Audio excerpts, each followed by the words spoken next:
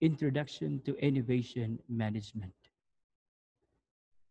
Innovation management can be illustrated in this conversation of two executives. My team is having trouble thinking outside the box. We can agree on the size of the box, what materials the box should be constructed from, a reasonable budget for the box, or our first choice of box vendors. In this conversation, innovation management reminds us that in every organization, there will always be a need to think outside the box in order to come up with a new idea or the new ways of doing things. It will be very difficult for organizations to survive in a highly competitive market if it fails to innovate. Thus, innovation management is very important for organization, both for its sustainability and for its success. Characteristics of successful innovating companies. One, there is a systematic collection of all impulses that could lead to innovation. There is creativity of employees, ability to evaluate the possibility of the innovation idea. There is a good teamwork. There is project-based approach and ability to manage projects. There is cooperation with external experts such as universities, research laboratories, proper rate of risk-taking, employees' motivation. The employees are willing to improve the product and the operation of the whole company. There's continued education of employees, ability to finance the innovation activities. What is innovation? And innovation is considered performed if it is introduced to the market, or that's what we call product innovation, or implemented in the production process, or that's what we call process innovation.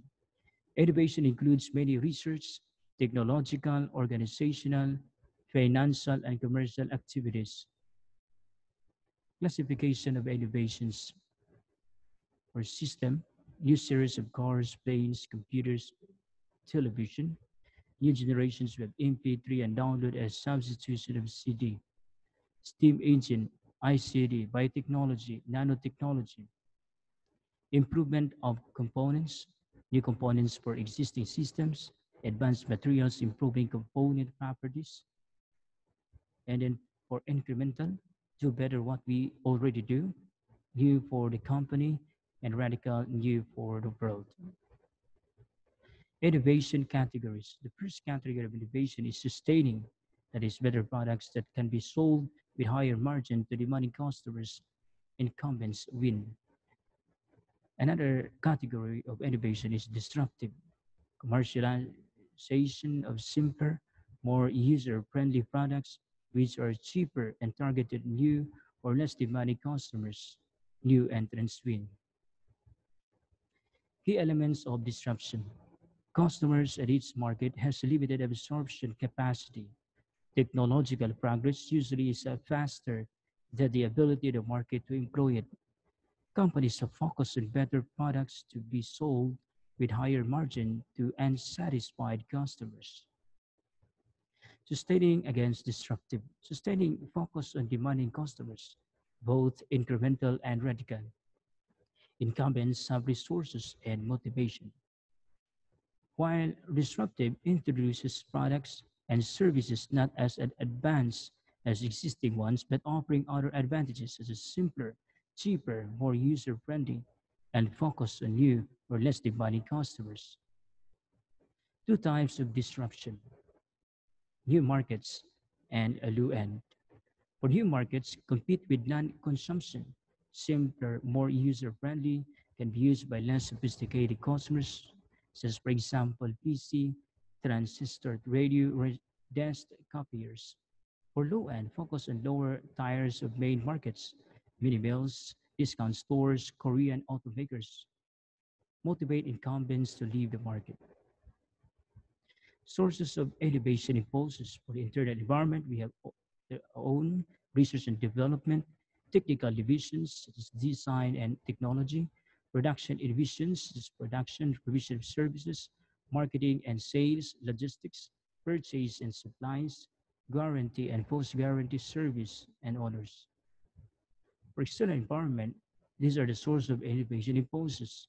One is customers, suppliers, competitors, consultants, research and development institutions, schools, universities, professional publications, internet, exhibitions, fairs, specialized seminars and conferences, advertising agencies, investors, media, authorized testing laboratories, certification agencies, state institutions, public sector, legislation, and globalization.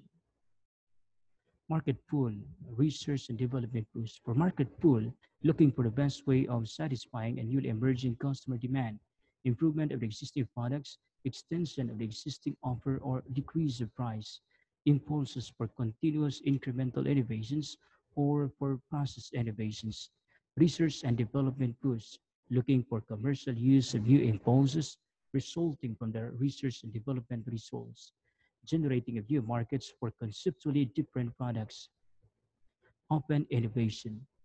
Chesbrough AIDS, Open Innovation, Harvard Business School Publishing, Boston, MA 2003. Closed innovation requires control.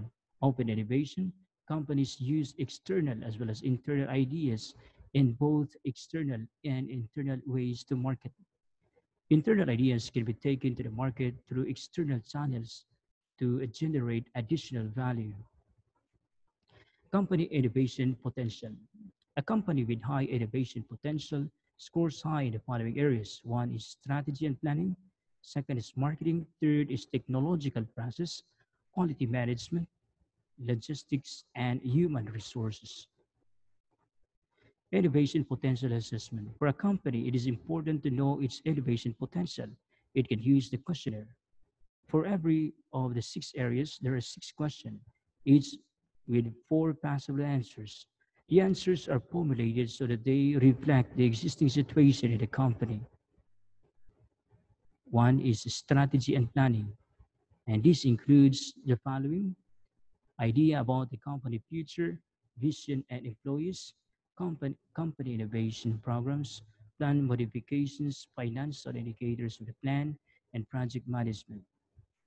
Second is marketing, and this includes the following components: monitoring of current market trends, evaluation of the market competition position, customer orientation, monitoring of customers' attitudes to the company product, market information flow inside the company, and marketing and financial control. Third is technological process. This includes the following components: future companies' competitiveness in the industry, changes of technologies, collection of impulses for implementation of technology changes, evaluation of the return on investment, calculation of production cost and monitoring, and creation of resources for development. Fourth is quality environment. This includes the following components: monitoring of changes, conditioning the quality management in the company, employees' personal contributions to the quality system, external quality audit in the company, monitoring of the environmental impact, impact of quality monitoring of the company processes, and sixth, covering of costs resulting from modifications of standards, regulations, and legislation, the sphere of quality and environment.